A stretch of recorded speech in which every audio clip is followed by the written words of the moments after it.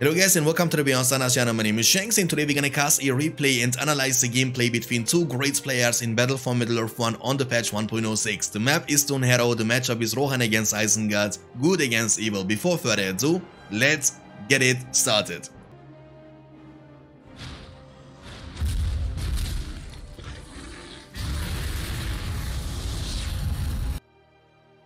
At the bottom side of the map we have the red Isengard player Mergin, and he's facing against the grey Rohan player John Wick at the top side. It's a nice matchup, Rohan against Isengard, but let's hope for Mergin that this is not the real John Wick, otherwise Mergin doesn't stand a chance. This matchup should be favoring the Rohan faction early on because he will have the chance to recruit many peasants from those farms inside, but also from the farms outside of his base, which can create constant pressure on Isengard's player Mergin. That's why he has to start with the Uruk pit and has to recruit many Urukai to deal with the peasants from the Rohan player John Wick. Luckily for Isengard player, the Urukai are the strongest and the fastest swordsmen in Battle for Middle-earth 1. So they should be easily able to win the 1v1 situation, and with the war chant from the spellbook he can even win 1 versus 3 against those peasants, no big deal. And once again, running away from the Urukai is not an option, guys. That's not gonna be possible because he will outrun you and he will catch you and he will kill you. Alright, he's gonna send one of his Urukai now to the top side using the right side in order to catch some peasants, I'm assuming, and he will potentially be able to see those peasants. And once again, he doesn't even need to use war chant in a one-on-one situation. That's not necessary. At the very same time, John Wick, the Rohan player, was able to capture this farm at the bottom left side offensively. And like mentioned before, the Isengard player is just gonna get some more and more Urukai on the field 24/7. During all this time, the Hobbit Mary was also purchasing this farm at the top right side on the map DUNHARROW. And right now, the Rohan player has 4 farms under his control, which is a lot. This is the reason why he's gonna get a lot of money, and he will also be able to get the food bonus, which is gonna make those Rohirrim from the stable later on cheaper. You can get them for 420, that's the cheapest. Depends of course how many farms you have. 6 is the maximum. Even if you have more than 6, you won't get any more benefit. 6 plus farms is gonna give you a 30% discount, which is gonna make those Rohirrim once again cost you only 420 resources. Alright, he's gonna now use the Hobbit Mary to kill some workers around this side. That's very nice against Isengard or against Mordor, because the lumber mills are unique in terms of resource generation. And if you can kill these workers just like he's gonna do now, you can deny so much money from your opponent. So you don't have to kill the mill all the time. Killing some workers is always nice as well against evil factions like Isengard, but also against Mordor. And once again, in a one-on-one situation, they have no chance. That's a 2v1 situation, by the way. They were already able to kill 1 peasant around this side. That's the second battalion they are now killing, which can actually show you now how strong the Urukai are in Battle for Middle-earth 1. Which makes also sense, because the peasants, they cost only 100, but the Urukai, they cost 200 instead. Nice one here from Mary. He's not gonna stop but move downstairs immediately to kill some more workers. During all this time, the Isengard player is playing quite offensively. He will be able to take down this farm slowly but surely. The Rohan player now has to stable up on the field, and the first Rohirrim is already on his way. Alright, he needs to be careful with the Urukai. He was gonna lose them unfortunately to the troll, but the troll now will be able to kill this farm right after from the lair at the bottom left side. Oh, he might be able to get the troll away from the farm by using these peasants. I think that's gonna be also the case. That's a very smart move here from John Wick, and I like to see that. And once again, Mary was doing a nice job. I think he was killing around 15 beholders just like that, which is very nice, and delaying so much money from the Isengard player Mergin, which is necessary because Isengard, but also Mordor factions, the evil factions generally in Battle for Middle-earth 1 are scaling very hard if you give them the time they need. And if they get a lot of money uncontested. But killing the workers was delaying so much time. That's the base from the Isengard player, sorry.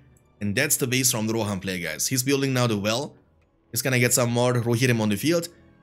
He's gonna use them early on to kill those mills the Isengard player was able to kill from or purchase at the top side of the map. And also this farm is going down next. Very well done here from Mergin. He's trying to keep the fight at the top side. And once again, Isengard now needs some time. He's gonna use Industry And that's something you can always do. You can use industry on a furnace which is just building up. And once it's built up, you can still have industry available on this furnace, as you can see. Pretty nice and effective. In this matchup, Rohan is gonna try to skip the heal and go for the Elven Allies summon instead. Elven Allies is gonna be necessary if you wanna be able to deal with the pikemen, because that's what's gonna happen now. Isengard's player is gonna spam a lot of pikemen to counter your Rohirrim. Yes, you can, of course, purchase or recruit some peasants, which are quite cost-efficient counter unit, but he will use the Berserkers as a counter unit to your peasants, to, in order to deal with them, and Berserker is just one-shotting them at this point.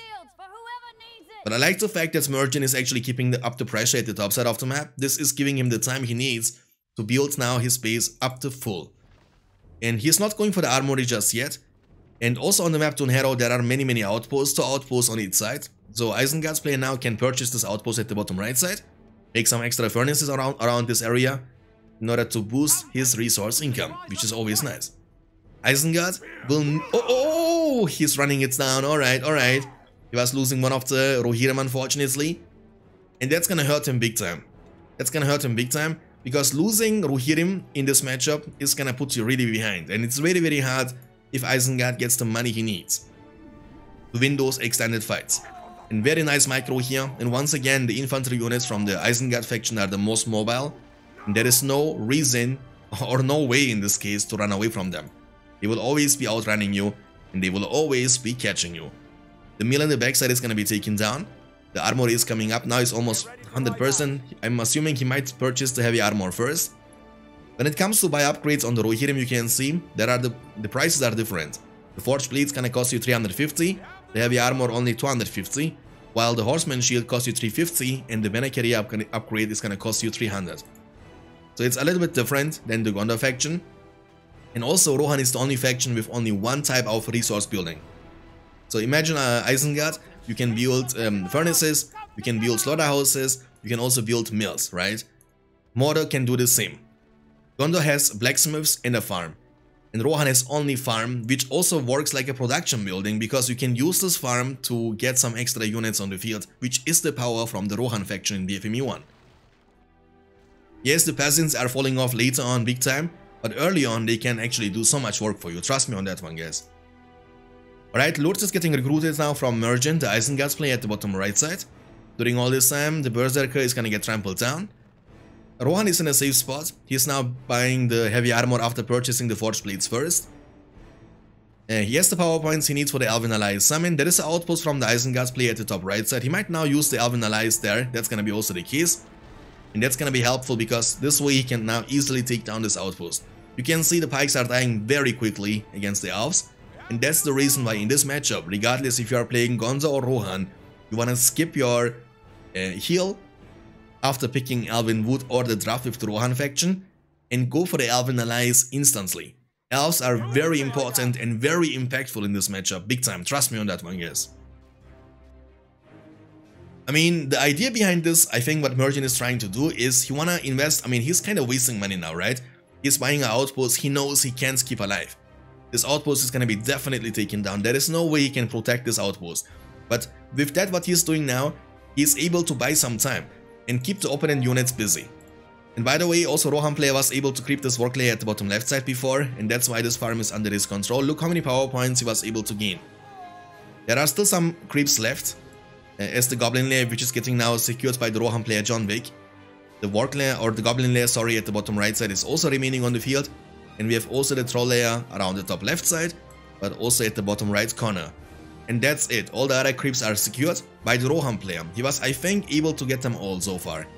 There is also one more work layer at the bottom side, close to the side of the... Oh, he's trampling them down.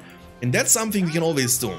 Because if you don't switch your pikemen to the porcupine formation, and you get trampled down like this from an upgraded Rohirrim battalion, you might lose them just like that, as you can see. That's why it's so important to switch to the porcupine formation in time, very important. And now the Rohirrim are gonna be also able to creep this Goblin layer at the bottom right side. He was also able to pick up the heal from the spellbook now of the Rohan faction. He's getting some more and more Rohirrim on the field, demolishing the armory after purchasing all the upgrades, which you can always do, because you can still purchase the upgrades right after. There is no need of keeping the armory in your base it's gonna be a waste of spot. You can use that for a farm instead to get some more money. Alright, this is also under control from the Isengard player Merchant as well as the outpost at the bottom right side. That's a very risky move and I don't like to see that at all. Like, important buildings like Armory, Work Pit, Uruk Pit, you wanna build them actually in your main castle. That's the first rush, alright. Oh, but he's gonna lose one of the Rohirrim because they have no Horseman Shields, guys. Horseman Shields is gonna increase your durability big time against arrows. And it's gonna make it much easier to rush the base from the evil factions like Isengard, but also Mordor. This outpost has been taken down.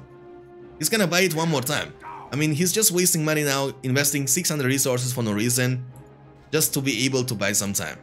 I think that's the entire idea behind that. This spearmen have also the heavy armor purchased.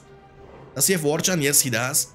And with the War Chant, he might be able to win this fight against the peasants. They have also heavy armor plus banner carry upgrade. This pikeman, that's the reason why they will be able to win this fight now.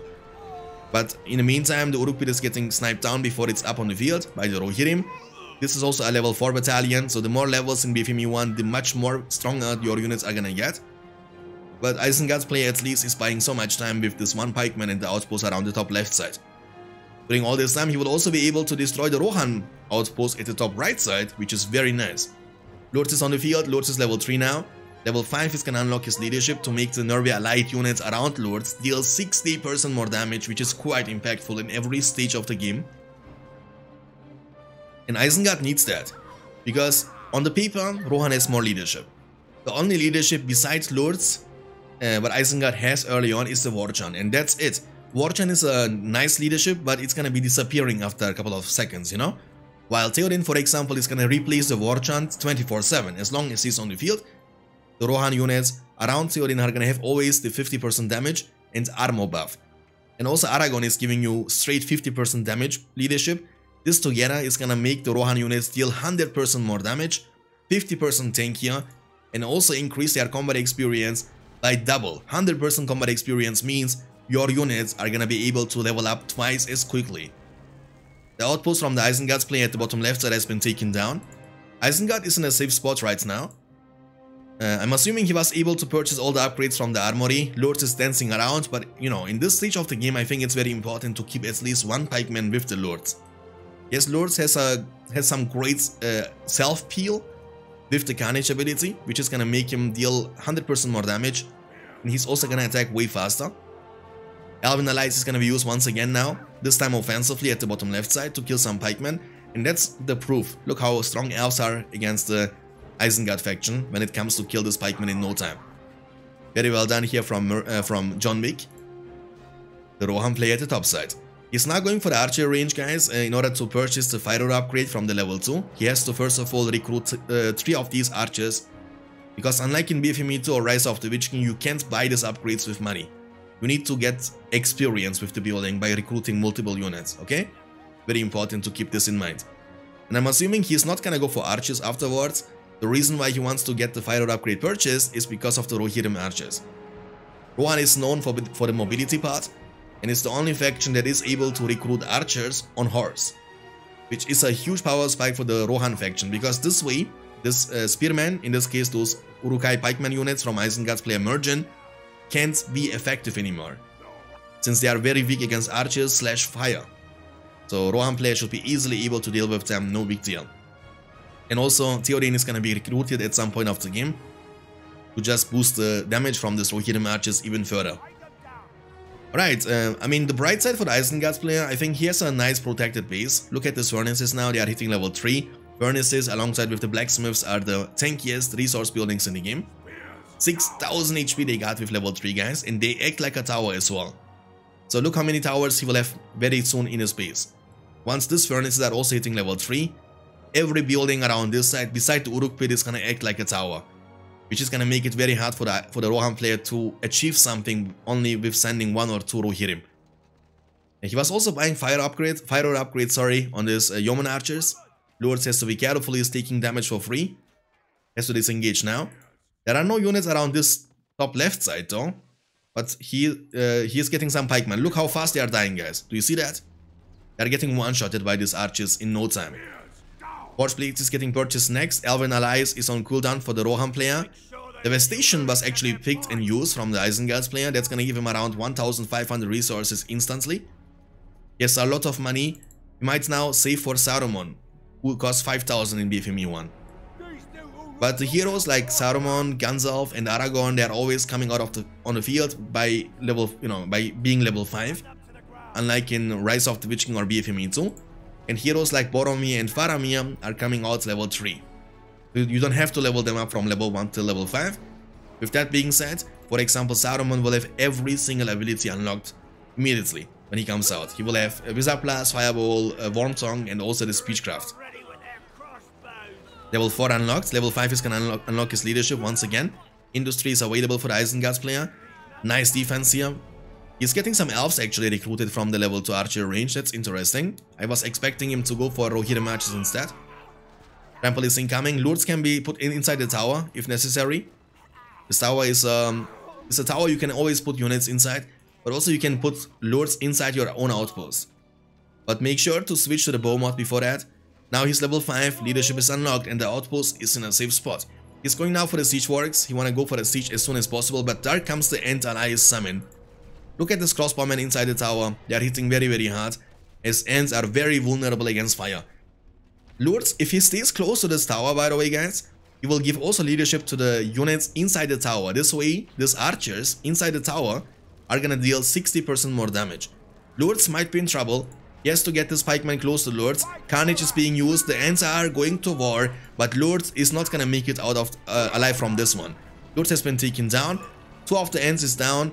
Only 2 are remaining. This one is burning. He's gonna burn until he dies. The Zita has been taken down right after. There are some crossbowmen he needs to be careful with. Elven Allies is gonna be used once again. During all this time, Rohan player was also purchasing some upgraded peasant battalions and actually pressuring the bottom right outpost. The armory is still on the field. Was able to buy all the upgrades, so losing this one is not gonna matter anymore. And the outpost has been taken down. I mean, it's not the worst thing for Isengard, because he was forcing the Rohan player to actually use both Ents but also elves for defensive summon. That means they're gonna have a long cooldown now until he will be able to use them once again. John Wick, the Rohan player at the top side, has now 4 power points collected afterwards, so he's only 6 power points away from unlocking his Army of the Dead, which is, by the way, game changing in BFME1.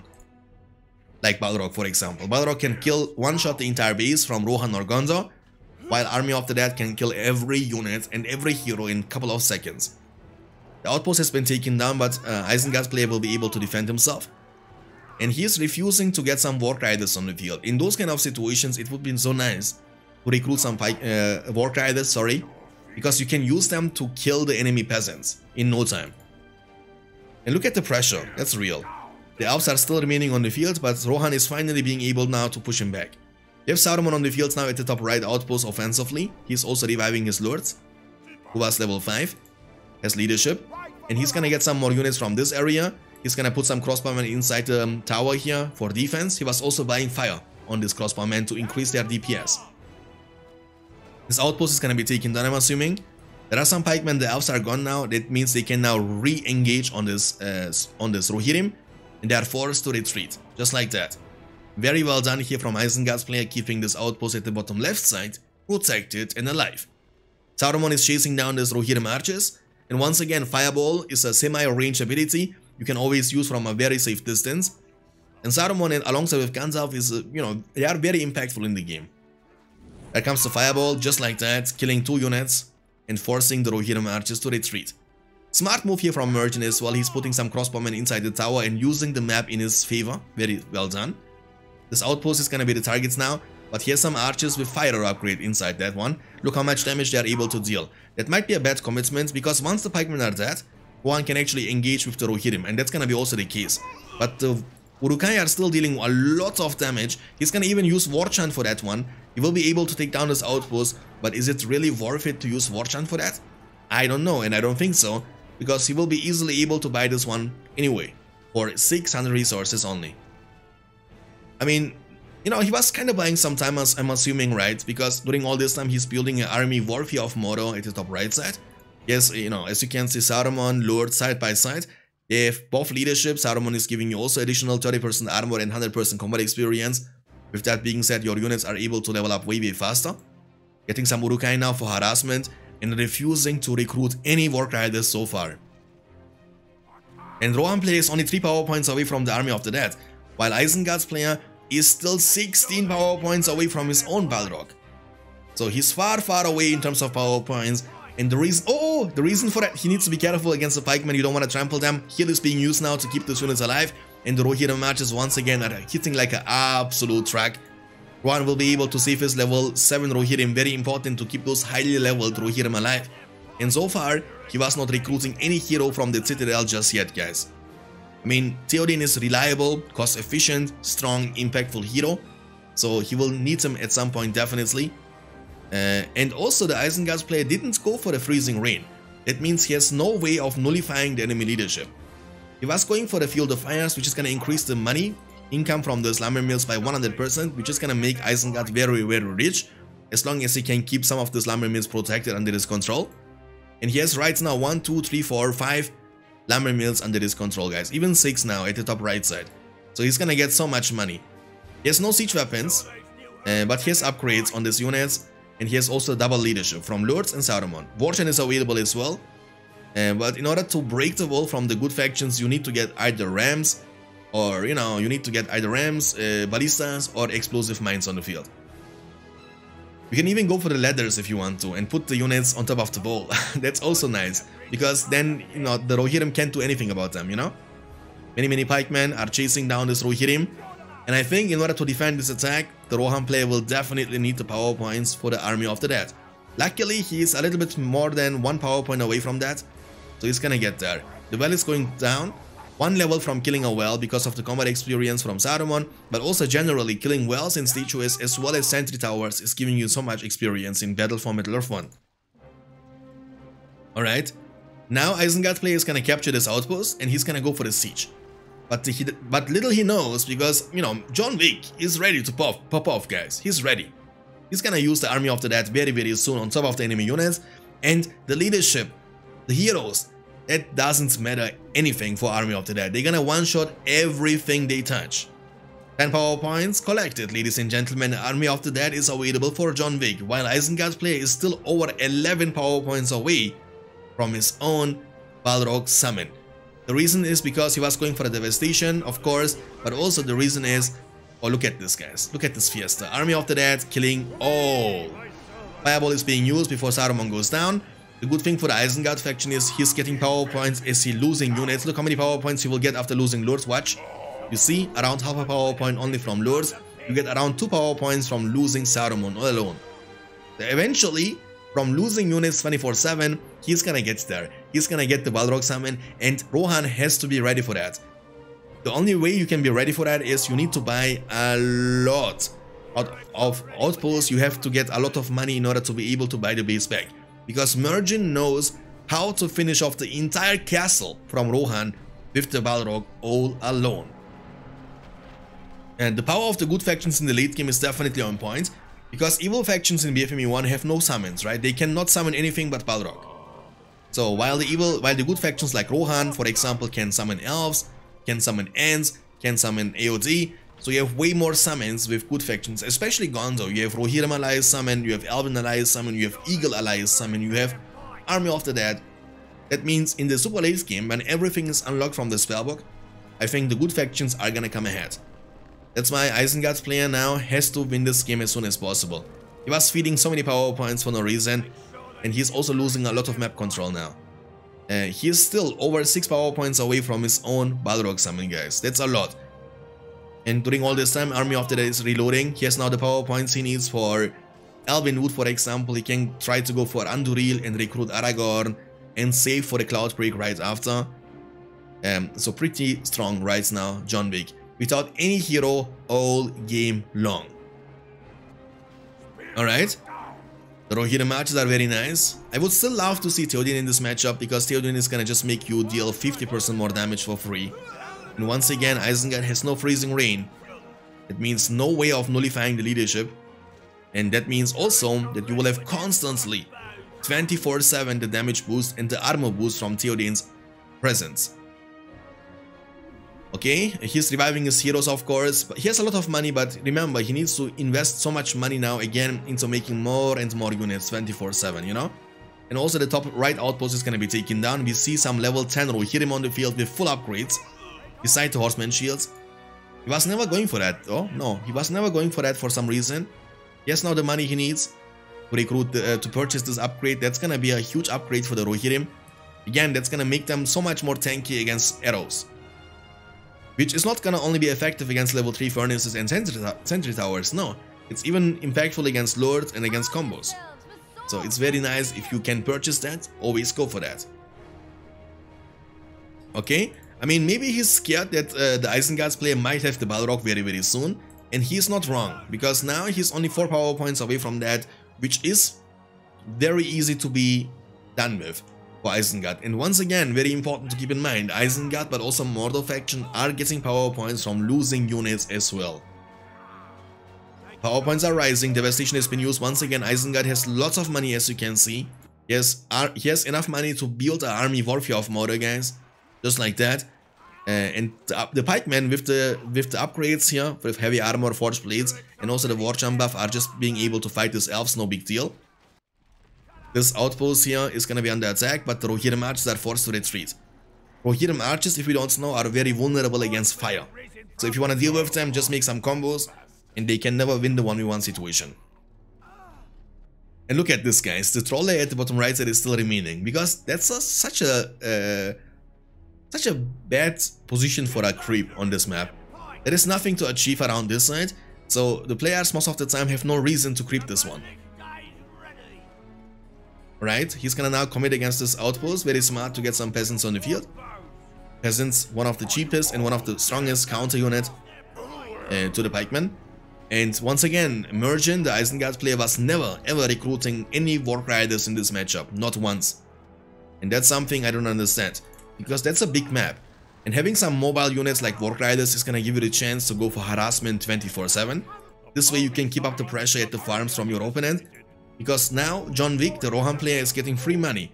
He has the entire top side under his control. He has both the outposts, as you can see, with 3 farms each. So he's getting so much money now. That also means that even if you can now also kill the base with the Balrog, he will be able to rebuy that base because he has so much money. And by the way, before the Isengard player was able to get the first Balrog summon, Rohan player has now the second AOD summon ready, guys. That's impressive. He's now finally going for the Horseshield upgrade. That makes sense. And army after that is going to be used, as you can see. Commitment. Wizards are able to kill them. And by the way, if you don't know, the Word of Power from Gandalf can kill them all at the same time, if they are grouped like this. Saruman is going down. But that's going to give the power points now to the Isengard's play he needed. He has now the Balrog summon ready. He can use that to kill the Rohan castle. But that's not going to defeat Rohan because he has outposts under his control, guys, alright? Thanks for following on Twitch, appreciate that so much. Alright, the commitment. I mean, they are immune to damage. The only damage you can use to kill them is either Aragorn. He was using the Balrog summon defensively. Alright, I mean, that's not gonna achieve too much for you. He will be able to one-shot this outpost, yes. But that's pretty much it. Breath Fire should be enough to kill this outpost entirely, just like that. And he has still time, he can always use the Wings. Wings has almost no cooldown in BFME1, so you can keep flying with Balrog 24/7 pretty much. Isengard has still some money, but he has barely any units around, while Rohan has really strong units. 2 battalions of Rohirrim with full upgrades now, and they are both level 10. They are really strong, guys. Trust me on that one. And yeah, Isengard has a great eco from the power points, from the spellbook. You have Devastation, you have Industry, you have Field of Fire, so you have a lot of tools to boost your money. But the problem is, once again, in the very late game, when everything is unlocked from the spellbook, the good factions are always coming ahead. Because the summons are just so much powerful. In compared to Eco Power. Eco Power is gonna give you the sustain you need to rebuy the army you lose all the time. But the army summon, the reinforcement summon from the good factions like Rohan or Gonzo, is gonna make you have much more units on the field than your opponent. Every couple of minutes you are able to summon ants, every couple of minutes you are able to summon elves. And that's an additional army power which you can't it's kind of bad for the evil factions in BFME1. I like the evil faction power points from the spellbook more in BFME2 or Rise of the Witch King, because they are also able to summon some additional units on the field, and I think that's very necessary in very late game. Lurtz is back in the business now, level 5. Saruman is also getting recruited once again. Isengard's player is stalling the game. He is trying his best to win this game, but it's gonna be a much easier said than done. That's a massive Rohan army, and that's the Cloudbreak. Cloudbreak is able to stun the enemy units. Look at this power with the Ents now, guys. He's fully committing. The Ballista is going down next. There is no way. The Ents are pretty much immune to arrows when they have no fire upgrades. They're gonna stay there and tank forever. Smart move here from the Rohan player to use the Ents first so they can face tank the towers. Commitment against the Zita. When you kill the Zita, he won't be able to buy anything anymore in the base until it's back up. Ballistas are gonna try their best to protect. The siege continues, the Ents are going to war, and that's nostalgic, right? Because it's like Fangon Forest now moves to Isengard. Alright, the Zita is going down just like that. He won't be able to finish off this base because, once again, the durability of the Isengard base is kinda insane. Like, look at this 6000 HP furnaces, and every single one of them is acting like a tower. So quite hard to commit against. So you need to attack it multiple times if you want to be able to finish it off completely. What you can always do is also Aragorn. Aragorn is one of the tankiest, if not the tankiest hero in the game.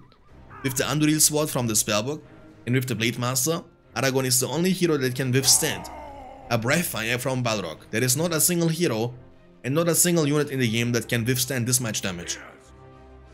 And trust me, you use Balrog, you use breath fire, you use Ignite, and you use breath fire right after. Aragorn with the Anduril Sword and the Blade Master is gonna face tank this damage like a madman. Alright, Saruman is running for his life. That's so nice. There is no tower now to hide Saruman against the mighty Ents, but they are gone now. And during all this time, Isengard's player is trying to fight for the map control, but he has no mobile units. The pikemen are just very immobile in compared to the Rohirrim marches, of course. He has now many of these units on the field, and once again the weakness of the pikemen is fire, is arrows. That's why he's able to deal with them just like that in a couple of seconds. Alright, so he's gonna be trying to defend himself once again, but the Army of the Dead is gonna just kill the entire army very easily. Balrog Summon is gonna be back up very soon, but the problem is Balrog Summon is ideally when you use it against a base, which is the only base from your opponent. Because the way the games in BFME1 works is when you lose your castle and you have no outposts or no camps under your control, you are gonna automatically lose the game. But in this case, Rohan player has 3 outposts under his control.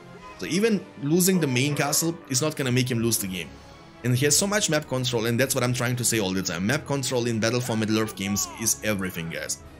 That's why you should never ever stop focusing on the map control. Always have some units, ideally some mobile units like Borg Riders when you are playing Isengard, Nazgûs when you are playing with the Moro faction, and of course Rohirrim or Gondor Knights if you are playing with either Gonzo or Rohan.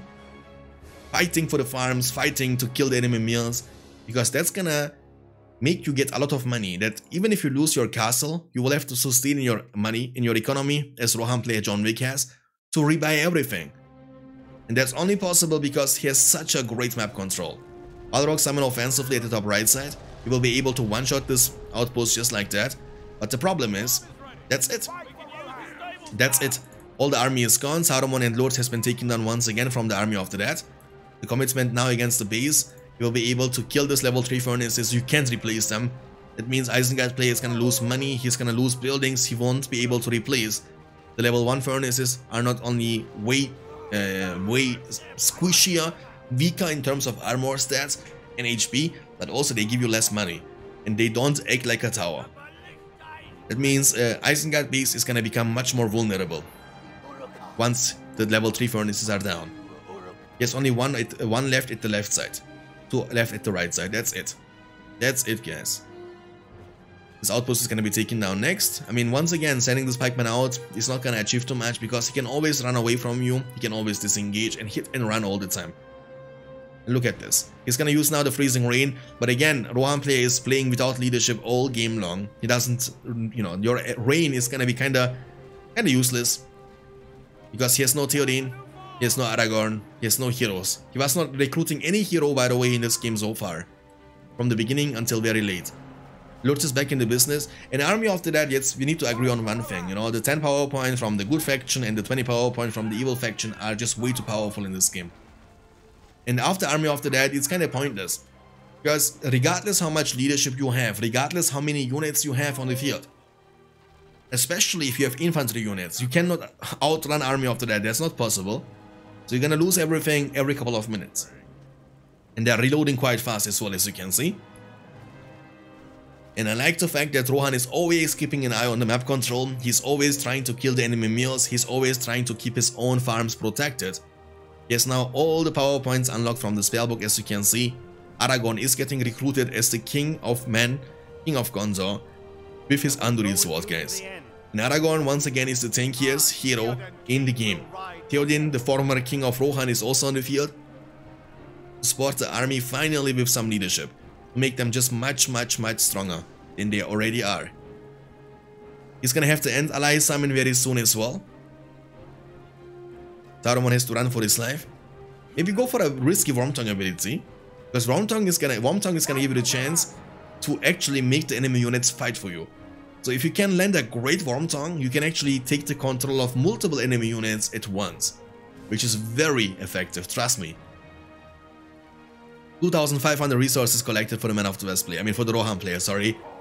And that's a lot. I mean, it's not about the money he has, it's about the money generation he has right now with all these level 3 farms inside the base, outside of his base, with all the outposts he has under his control. Wormtongue is being used, but he missed them all. He was not able to get any of these units under his control. Saruman now has to run for his life. He's running through some pikemen. That might be a mistake. Beautiful Wizard Blast, actually. And very well done here from Merge. Nice micro, keeping the Saruman protected.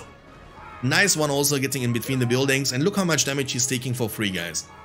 He's forced to retreat.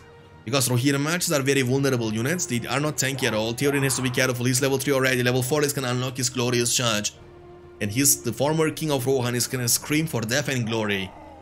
And it's gonna make himself and also the Nervi allied Rohirrim and Rohirrim archers nearly unkillable. They're gonna become not only resistant to slows, but also they are almost resistant to any damage. Just like that. Army of the Dead is available once again for the Rohan player. You can use it right there, but I think that's gonna be kind of a mistake. You know when you wanna use AOD, guys? When you have any follow-up, like he does now. You don't want to use AOD if there is nothing else that can follow up. Now what's gonna happen is AOD, the Army of the Dead, is gonna phase tank the arrows inside the base, and that's gonna make this Rohirrim archers be able to kill everything. Mergin is gonna leave the game, and that's game, guys. Rohan against Isengard on the map DUNHARROW. That's a nice thing to see another map than Forts of Isen all the time. Soon I will also upload some more gameplays from my side. I feel like you guys liked the one game I was uploading before a lot. Thank you guys so much for support. Thank you for watching, and if this was enjoyable for you guys, please don't forget to leave a like and subscribe for more content like this. As always, stay beyond standards. I see you next time. Peace.